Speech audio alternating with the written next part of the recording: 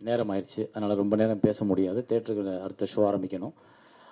இந்த வாழ்த்திய என்னை மகிழ்வித்த அத்தனை நண்பர்களுக்கும், அத்தனை நடிகர் நடிகைகளுக்கும், அத்தனை தொழில்நுட்ப கலைஞர்களுக்கும், தயாரிப்பாளர்களுக்கும், முதலீட்டாளர்களுக்கும், அத்தனை பேருக்கும் என்னுடைய மனமார்ந்த நன்றி. இந்த திரைப்படம் வெகுஜன மக்களோட வாழ்க்கையை பிரதிபலிக்கக்கூடிய திரைப்படம், அது மட்டும்தான் சொல்லுவேன். ஏன்னா அந்த திரைப்படத்தின் மூலமாக உளவியல் ரீதியாக அதாவது ஒரு ஜீனியஸ் அப்படின்றது என்னென்னா, அந்த ட்ரெய்லரை பார்த்துட்டு இதுதான் சொல்லிட்டார் பாரதிராஜா சார். அவர் சொன்னதுதான் பிரச்சனை. பொருளாதாரம் தான் வாழ்க்கையை தீர்மானிக்குது. பொருளாதார பிரச்சனைகள் தான் எல்லா உறவுகளோட சிக்கல்களும் உருவாகுது. அதை தவிர்க்கிறது எப்படின்றது தான் அந்த திரைப்படம். அது ரொம்ப ஆச்சரியம் சார். பிரச்சனை நீங்கள் ஒரு ட்ரெய்லருக்குள்ளே இவ்வளோ ஒருவான சோத்துக்கு ஒரு சோறு அப்படி பதுக்கி பார்த்து தாய் சொல்லுவா சோறு வந்துருச்சுன்னு, அது மாதிரி அவர் இந்த ஒரு ஃப்ரேமை பார்த்துட்டு இதாண்டா கதைன்னு சொல்லிட்டார். Super sir. முக்கியமான ஒரே ஒரு விஷயத்தை மட்டும் சொல்லிட்டு நிறைவடைஞ்சிடறேன். ஏன் இந்த மேடையில் முன்னோடிகளும் இன்றைய நம்பிக்கை தரக்கூடிய இயக்குநர்களும் இணைத்தேன் அப்படின்னா, முன்னோடிகளுக்கு மரியாதை தரும் காலகட்டம், மரியாதை தரும் உணர்வுகள், மரியாதை தரும் நிகழ்வுகள் குறைந்து கொண்டே வருகிறது. நம்ம ஊரில் வீட்டில் கூட பெரியவங்களோட பேச்சை மதிக்கிறதுன்ற காலகட்டம் ரொம்ப அப்படியே ஒவ்வொரு வீட்டுக்கும் நிகழ்ந்து தள்ளி தள்ளி போயிட்டே இருக்கு. ஸோ முன்னோர்களை யார் மதிக்கிறோமோ அந்த குடும்பம் நல்லா இருக்கும். அதே நேரத்தில் அடுத்த தலைமுறையோட உணர்வுகளை புரிஞ்சுக்கிட்டு அவங்கள அரவணைச்சு தட்டி கொடுத்தோம்னா ரெண்டு உணர்வுகளும் சேரும் பொழுது அந்த குடும்பம், இது குடும்பத்துக்கான விஷயம். எங்கள் அப்பாவையும் நான் மதிக்கணும், என் பிள்ளையும் நான் மதிக்கணும், என் பிள்ளையோட உணர்வை நான் ரசிக்கணும், எங்கள் அப்பாவோட உணர்வுகளுக்கு நான் மரியாதை கொடுக்கணும்.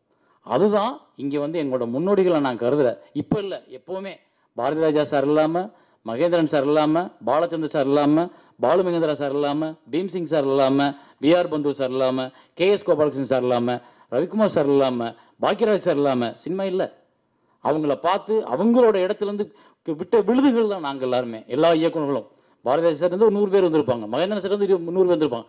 அங்கேருந்து வந்த விழுதுகள், அந்த விழுதுகள் வேர்கள் எல்லாம் பரவி கிடக்கும்போது அந்த மரத்தை பற்றி நினைக்கணும். கொஞ்சம் அந்த நிழலுக்கு ஒதுங்கணுமே. அந்த நிழல் நமக்கு எவ்வளோ ஆசுவாசப்படுத்துச்சு, அந்த நிழல் நமக்கு எவ்வளோ எனர்ஜி கொடுத்துச்சு, அந்த நிழல் நம்மளை எவ்வளோ யோசிக்க வச்சுன்னு நான் கொஞ்சம் யோசிக்கணும். அதற்கான காலகட்டம் தான் அதை நான் உருவாக்கினேன். அவங்கள கொண்டு வரணும்னு நினச்சேன். இன்னொன்று, இந்த இளம் இயக்குநர்கள் 2018ஓட நம்பிக்கை தரக்கூடிய இயக்குநர்கள் அவங்க நான் ஏன் பார்த்தேன் அப்படின்னா, ஊடகம், சினிமான்றது ஒரு அற்புதமான ஊடகம். இதை நம்ம வெறும் மணி மேக்கிங்காக மட்டுமே பயன்படுத்தாமல் இந்த சமூகத்துக்காக கொஞ்சம் பயன்படுத்தணும். அந்த மாதிரி நான் ஆசைப்படுறேன், சினிமாவை அப்படி எடுக்கணும்னு. அந்த வகையில் வந்த இயக்குநர்கள் இந்த 6 பேருமே, கனாவாகட்டும், மேற்கு தொடர்ச்சி மலையாகட்டும், பரியேறும் பெருமாள் ஆகட்டும், டூலெட் ஆகட்டும், இல்லை அடங்கமர்வு ஆகட்டும், இல்லை இன்னொரு படம் என்னது, கனா, அறம், இவங்க 6 பேருமே பார்த்தீங்கன்னா கதையால் நின்றுருக்காங்க, சமூகத்தில் உள்ள பிரச்சனைகளை நின்றுருக்காங்க, கதையை சொல்கிற விதத்தில் நின்றுருக்காங்க. அடங்கமர்வு கூட பார்த்தீங்கன்னா ஒரு கமர்ஷியல் படம் எல்லாரும் பார்ப்பீங்க. ஆனால் கார்த்திக் தங்கவேல்ட்டு எனக்கு பிடிச்ச விஷயம் என்னென்னா, முதல் முறையாக ஒரு அருமையான ஹீரோயிக் ஃபிலிம், எந்தவித குத்துப்பாட்டு கிடையாது, காம்ப்ரமைஸ் கிடையாது, ஹீரோவுக்கான வசனங்கள் கிடையாது, எதுவுமே இல்லை. ஆனால் ஹீரோய்க்கான ஃபிலிம். படத்தில் ஹீரோ ஜெயிச்சுட்டே இருப்பார், அடிச்சுக்கிட்டே இருப்பார். ஆனால் எந்த இடத்தையும் தான் ஹீரோன்னு சொல்லிக்கவே மாட்டார். அந்த மாதிரி ஹீரோயிக் ஃபிலிம் தான் இந்த சமூகத்துக்கு தேவை. கனா, அறம், கனா பார்த்துட்டு நான் ரொம்ப மிரண்டுட்டேன். நான் என்னன்னா, ஒரு விவசாயம் நம்மளோட பிரச்சனை. 11 பேர் விளையாடுற விளையாட்டுக்கு கொடுக்குற முக்கியத்துவத்தை பசிக்கு உள்ள விவசாயிக்கு கொடுக்க மாட்டேன்றீங்களாடா அப்படின்றது அந்த படம். எல்லாரும் நிறைய பேர் சொன்ன விளையாட்டை பற்றி சொன்ன படம், மகளோட விஷயம் பற்றி சொன்ன படம், அப்பாவோட உணர்வை பற்றி சொன்ன படம் இல்லை. அடி ஆதாரம் விவசாயம். அந்த விவசாயத்தை இந்த சமூகம் பார்க்க மறுக்குது, மீடியாக்கள் பார்க்க மறுக்குது, யாருமே அரசியல்வாதிகள் பார்க்க மறுக்கிறாங்க. அதை நெத்தியில் அடித்த மாதிரி 11 பேர் விளையாடுற விளையாட்டுக்கு உலகம் முழுக்க உட்காந்து ஸ்பான்சர் கொடுத்து அதுக்கு மீட்டிங் போட்டு அதுக்கு அவங்களுக்கு எம்பி சீட்டு கொடுத்து எல்லாம் பண்ணுறீங்க. ஆனால் சோறு போடுற விவசாயிக்கு ஒரு லோனை தள்ளுபடி பண்ணுறதுக்கு உங்களுக்கு யோசிக்கிறீங்க அப்படின்றத நெத்தியில் அடித்த மாதிரி இந்த கனா சொன்னோன்னு மிரண்டு போயிட்டேன். உப்பா, இது மாதிரிலாம் தானே சினிமா பண்ணணும், இதுதானே என் சமூகத்துக்கு தேவை, இதுதானே என்னோட அடுத்த தலைமுறைக்கு அடுத்த நம்பிக்கை இயக்குனர் வரவங்களுக்கு தேவை. பரியேறும் பெருமாள் பார்க்கும்போது எனக்கு அதுதான், ஜாதின்ற ஒரு விஷயத்தை மறந்துட்டோம். யாரும் எக்கெடுக்கிட்டு போனோம், நம்ம பொழைச்சா போதும். இன்னும் ஒரு ஆணவ படுகொலை நடந்துகிட்டு இருக்கு, ஜாதி கொடுமைகள் நடந்துகிட்டு இருக்கு, ஜாதி பிரச்சனைகள், அதை வச்சு விலகி போயிட்டோம். நான் முத பாரதி கண்ணம்மா பண்ணும்பொழுது நான் அதைத்தான் எடுத்தேன். ஜாதியை ஒழித்தால் மட்டுமே இந்த சமூகம் மறுமலர்ச்சி அடையும், மாறும். ஜாதி இருக்கிற வரைக்கும் இந்த சமூகத்தில் ஏற்றத்தாழ்வுகள் இருந்துகிட்டே இருக்கும், மாற்றம் வரவே வராது. அந்த ஜாதியை ஒழிக்கிறதுக்கு என்ன வழி? ஸோ ஒவ்வொரு இயக்குநர்களும், லெனின் பாரதி ஆகட்டும், டூலெட் நான் இன்னும் பார்க்கல, ஆனால் அவர் ஒரு முதல் படத்தில் ஒரு தேசிய விருது வாங்கிட்டு வந்ததுனால எனக்கு அவரை கௌரவிக்கும் தோணுச்சு. செழியனோட கட்டுரைகள் படிச்சிருக்கேன்.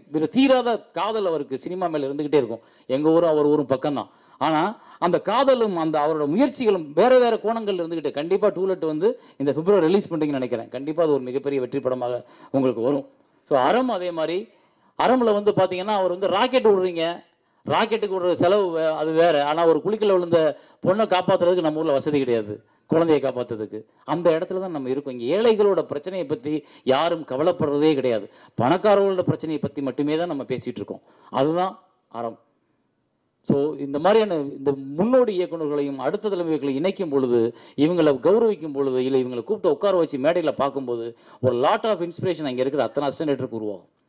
இவங்கள மாதிரியே ஒரு படம் பண்ணணும், இவங்கள மாதிரியே சமூகத்துக்கான தேவைகளுக்கான படம் பண்ணணும். அதுக்கு தான் இந்த இணைப்பு.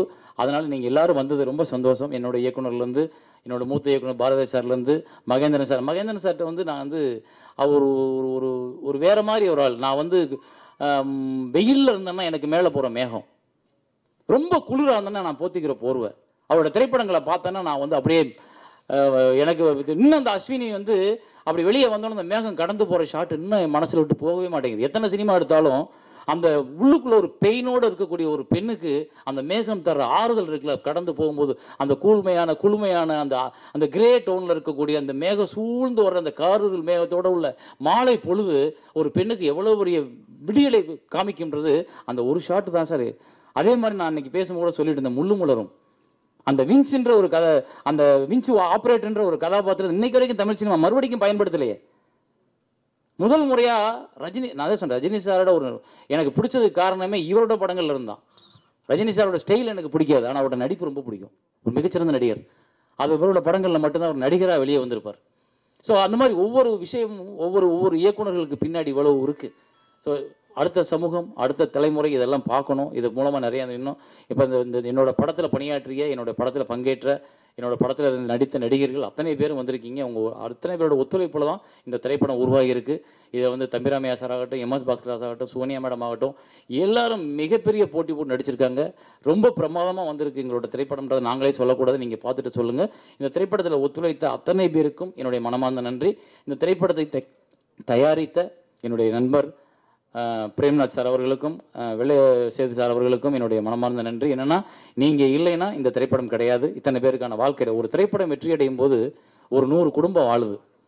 ஒரு திரைப்படம் வெற்றி அடையும் போது அதுக்கு அடுத்து ஒரு 2-3 படம் பண்ணும்போது இன்னொரு 200 குடும்பம் வாழுது. ஸோ ஒரு ப்ரொடியூசர் நல்லா இருந்தால் இந்த இண்டஸ்ட்ரி நல்லா இருக்கும், தயாரிப்பாளர்கள் நல்லா இருக்கணும், அதனால தயாரிப்பாளர்களுக்கு நல்ல திரைப்படங்கள் எடுக்கிற வாய்ப்பை நாங்கள் உருவாக்கி கொடுக்குறோம். நீங்கள் நல்ல திரைப்படங்களை எடுங்க. ஸோ ரொம்ப சந்தோஷம் இங்கே வந்திருந்து வாழ்த்தி அத்தனை பேருக்கும். குறிப்பாக வந்து வைரமுத்து சார் வந்து தான் பாடல் எழுதாத எந்த ஃபங்க்ஷனுக்கு நான் பார்த்ததில்லை. இது வரைக்கும் வந்து அவர் பாடல் எழுதின ஃபங்க்ஷனுக்கு மட்டும்தான் போவார், மேக்ஸிமம் அது கூட பார்த்ததில்லை. ஆனால் முதல் முறையாக ஒரு பாடல் எழுதாத ஒரு திரைப்படத்திற்கு இந்த விழாவுக்கு வந்தது வந்து அவரோட பெருந்தன்மை. பிகாஸ் அவர் நான் வைரமுத்து சார் இருக்குன்னு நினச்சேன். ஏன்னா கடந்த 25 வருஷத்தில் அந்த இடைவெளியை நிரப்புறதுக்கு வேறு ஆளே இல்லை. அவர் தான் கோல் வச்சுக்கிட்டு இருந்தார் தனி ஆளாக. அந்த பாடல்களும் அந்த அந்த வரியும் அந்த தமிழ் ஆளுமை, அந்த தமிழ் கலாச்சாரம் எல்லாத்தையும் தெரிஞ்சுக்கிட்டதுக்கு காரணம் அவர் ஒரு பங்கு. எப்படி பாரதிய சார்ட்டு நிறைய கற்றுக்கிட்டோமோ, மகேந்திரன் சார்ட்டு நிறைய கற்றுக்கிட்டோமோ, வைரமுத்து சார்ட்டு நிறைய தெரிஞ்சுக்கிட்டோம். ஏன்னா அவ்வளவு அவர் இன்னும் அந்த அம்மாவை பற்றி ஒரு கவிதை எழுதியிருப்பார். எனக்கு கேட்கும் போதெல்லாம் அழுக வரும், எங்கள் அம்மாவை பற்றி ஞாபகம் வரும். ஸோ அது மாதிரி நிறைய விஷயங்கள் இவங்கெல்லாம் இருந்தது. ஸோ அவருக்கு என்னுடைய நன்றி. அதே மாதிரி வந்து கமலா திரையரங்கம், அவங்க வந்து மன்னிக்கணும், கமலா திரையரங்கத்தில் கொஞ்சம் அதிகமாக டைம் எடுத்துக்கிட்டால் முடிச்சிடறோம். அடுத்து அவ்வளோதான், ஷார்ட் ஒரு 2 மினிட்ஸ். அவங்க வந்து எனக்கு நான் கேட்ட உடனே அவங்க வந்து அவங்க அப்பா இருந்த காலத்துலேருந்து என்னுடைய படங்களும் சரி என்னையும் சரி அவர் ரொம்ப என்னை ஒரு பிள்ளை மாதிரியே பார்ப்பார். சிதம்பரம் சார் அவர்கள் ஐயா. அதே மாதிரி இப்போ கணேஷ் சார் வந்து அண்ணே நம்ம எப்போ கேட்டாலும் சரி, டிக்கெட்டு கேட்டால் கூட என்கிட்ட காசு வாங்குறதில்ல, நீங்கள் வந்து படம் பார்த்து போங்கன்றவார். அதே மாதிரி இந்த தேட்டர் கேட்டால் நீங்கள் வந்து சும்மா ஃபங்க்ஷன் பண்ணிட்டு போங்க, ஒன்றும் பணம்னா ஒன்றும் தேவையில்லை, நாங்கள் பார்த்துக்குறோம், நீங்கள் வந்து ஃபங்க்ஷன் மட்டும் பண்ணினார். அந்த பெருந்தன்மைக்கு மிக்க மிக்க சந்தோஷம். அது நீங்கள் சினிமா கொடுக்குற அங்கீகாரம். நன்றி. வந்திருந்த அத்தனை பேருக்கும், ஊடக நண்பர்களுக்கும், பத்திரிகை நண்பர்களுக்கும் எல்லோருக்கும் நன்றி. நன்றி. வணக்கம்.